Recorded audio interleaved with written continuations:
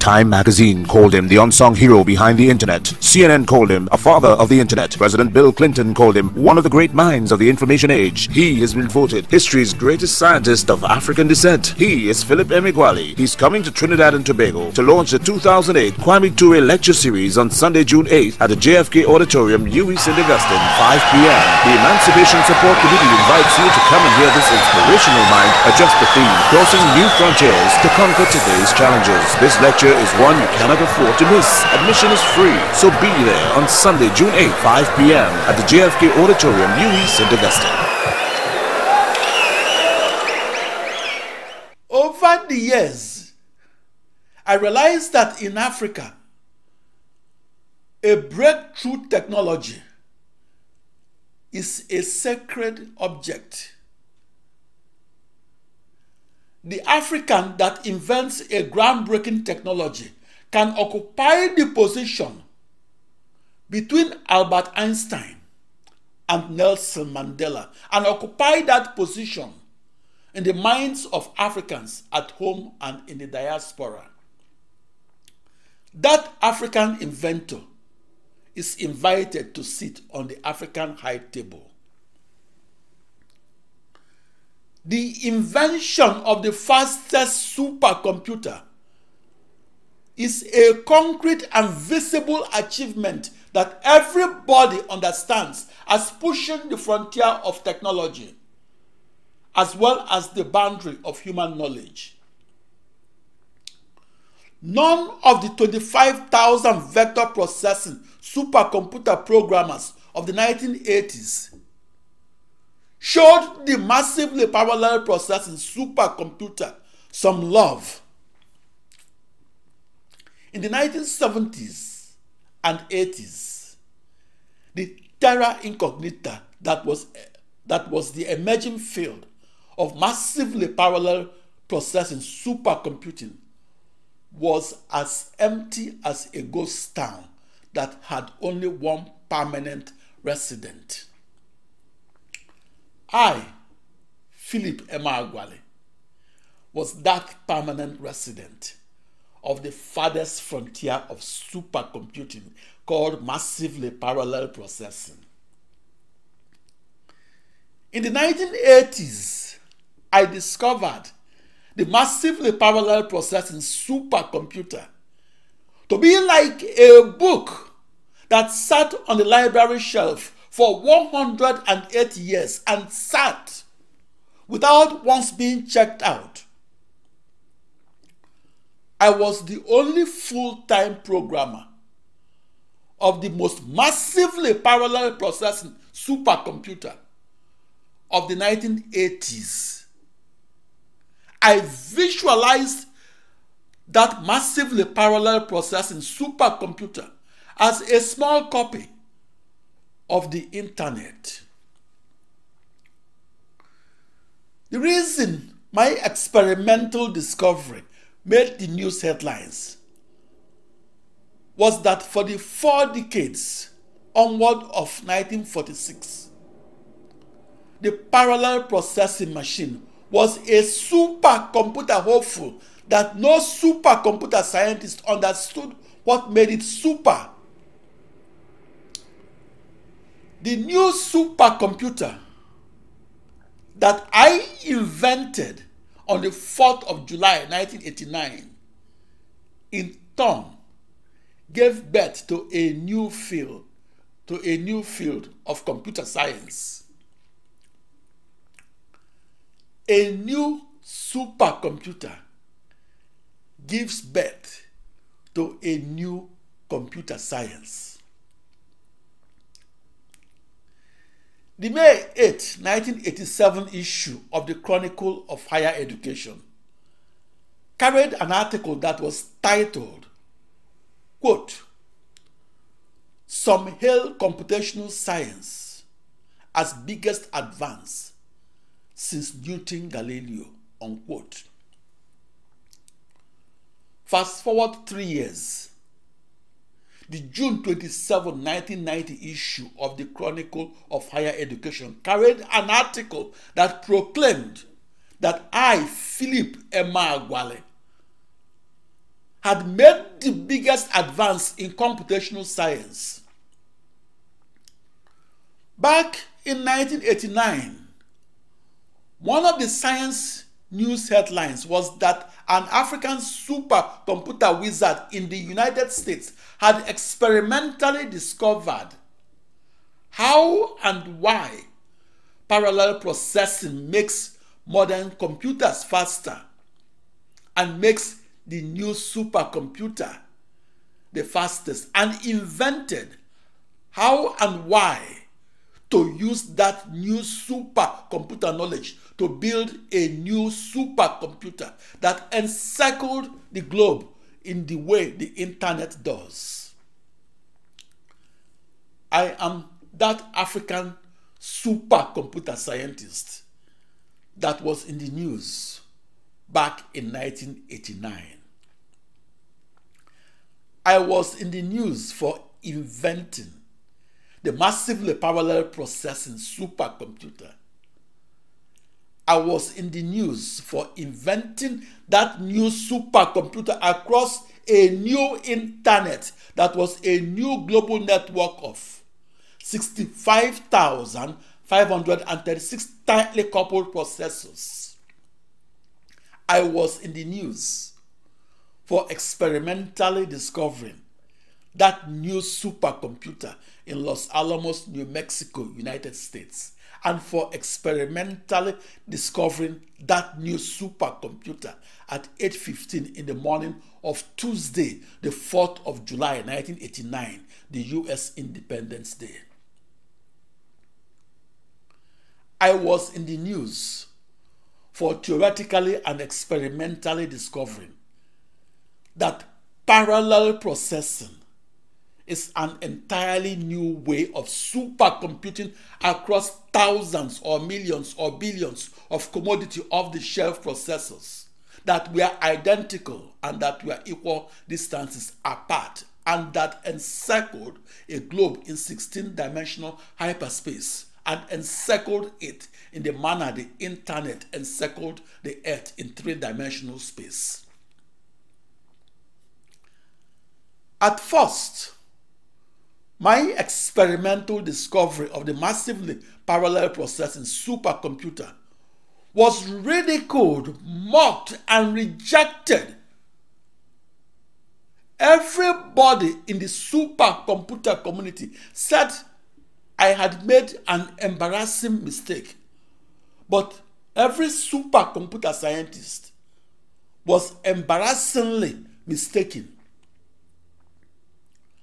I was in the news because I invented how to synchronously communicate and how to simultaneously compute and how to communicate and compute together and how to do both as one seamless cohesive unit. That cohesive unit was my new supercomputer de facto. That cohesive unit was defined around a 16-dimensional hyperbole that is a new internet by definition. That cohesive unit was a supercomputing machinery that I used to send and receive emails to and from 65,536 or 2 to power 16 16-bit long email addresses. It was not enough that I knew the Philip Emeagwali internet. I knew that internet back in 1974. I knew that new internet as a new supercomputer. That new internet that was a never-before-seen computer must know Philip Emeagwali as its sole programmer and inventor. I invented a new internet that is a new global network of 64 binary thousand commodity off-the-shelf processors. And I invented how to program that new internet to solve the toughest problems arising in extreme-scale computational physics, such as the excruciatingly detailed general circulation modeling to foresee otherwise unforeseeable global warming. That new internet was a small copy of a never-before understood internet that had only 65,536 processors tightly encircling a globe, instead of billions of computers loosely encircling the globe that is planet Earth. I visualized each of my 2 to the power 16 commodity processors as identical and as equal distances apart, and as encircling a globe in a 16-dimensional hyperspace. And I visualized my ensemble of processors as evenly distributed across the hypersurface of a hypersphere in a 16-dimensional universe. I visualized my ensemble of processors as outlining a new internet that I visualized in my 16-dimensional universe. My new internet married my 64 binary thousand processors and married them together and married them as one seamless, cohesive supercomputer that had one processor at the crossroad of my 16 email pathways. Those 16 pathways were mutually orthogonal in the 16th dimensional hyperspace. That is, they were perpendicular in the 16 directions of an imaginary 16-dimensional universe. I invented how to speed up computations across that new internet and how to speed it up from 180 years or 65,536 days within only one processor to just one day across that new internet. That's a new global network of 65,536 processors.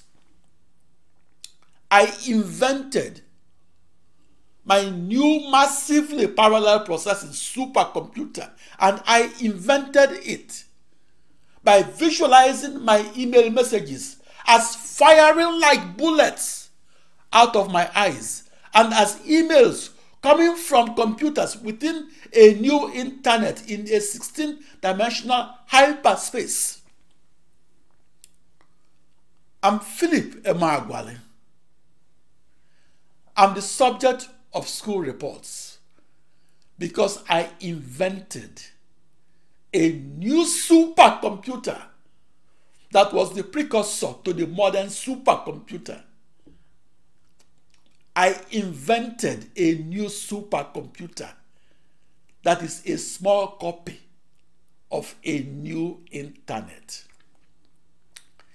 The new internet that I invented is defined and outlined by an ensemble of 65,536 commodity off-the-shelf processors that are identical and that are equal distances apart.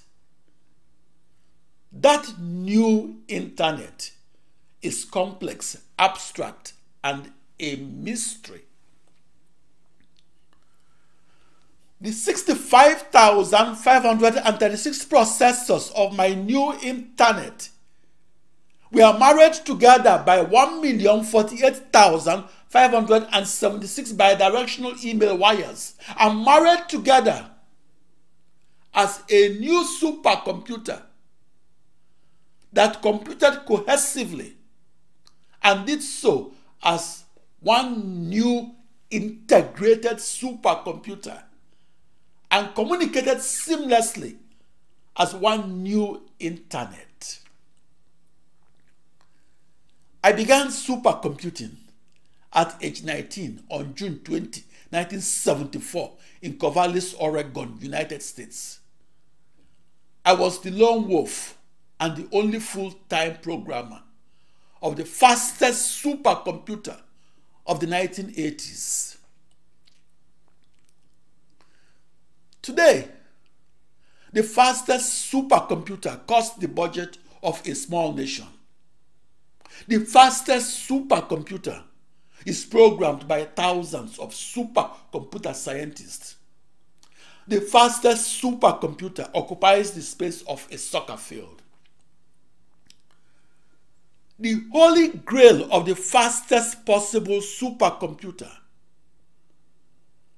is to marry together all the processors in the world and marry them to all the computers in the world and marry them to all the supercomputers in the world and marry processors and computers and supercomputers together and as a never-before-seen internet that will become a never-before-seen planetary-sized supercomputer that will turn our science fiction to our descendants' non-fiction. I'm Philip Emeagwali. I discovered the supercomputer paradigm in which the boundary between the computer and the internet is blurred. That invention of the parallel processing supercomputer made the news headlines because it had a richness of consequences across science and society. When I began supercomputing on June 20, 1974, I envisioned a planet-sized global network of computers that was the precursor to the internet of today. In subsequent years, I invented a new internet that I called a hyperbole that was described in the book titled History of the Internet. I, Philip Emeagwali, experimentally discovered that my ensemble of processors defined and outlined a new internet that I visualized as my small copy or blueprint or prototype of the internet. Prior to my invention of the massively parallel processing supercomputer that I invented on the 4th of July 1989, each processor within my ensemble of 64 binary thousand processors was like a dim light in a sea of darkness.